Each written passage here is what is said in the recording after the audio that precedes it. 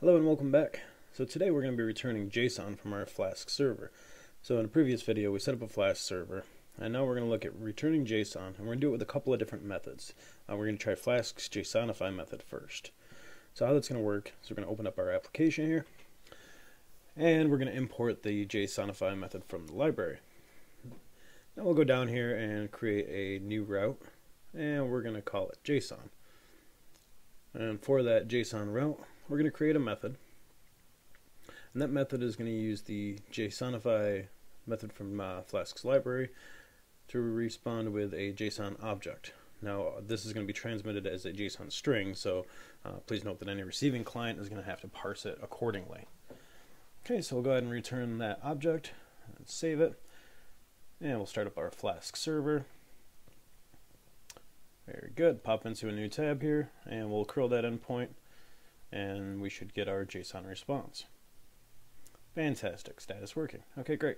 So now that we've got that response, we're going to exit out of there, go back into our application, and now we're going to change over. So instead of JSONify, we're going to use Python's JSON library. So essentially it's going to do a similar thing, and the JSON library uses a couple of different methods. Loads will actually load a JSON string into an object, and dumps will dump that JSON object as a string. So for our purposes, we're going to change this over to return JSON using the JSON library, and it's going to be using the JSON.dumps method to return the JSON object as a string for consumption by some sort of web client. Right, so we'll update our notes here and go ahead and change out our method. We'll comment out the existing JSONify one and put in our JSON.dumps and enter our object values. Alright, very good. And we'll exit out of there, restart our server, and check and make sure we get the appropriate response. Okay, so we'll curl that endpoint again,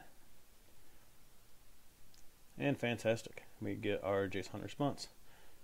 So we are all set to return JSON by two different means. So I'd like to thank you for watching, have a great day, and please keep checking back for new content.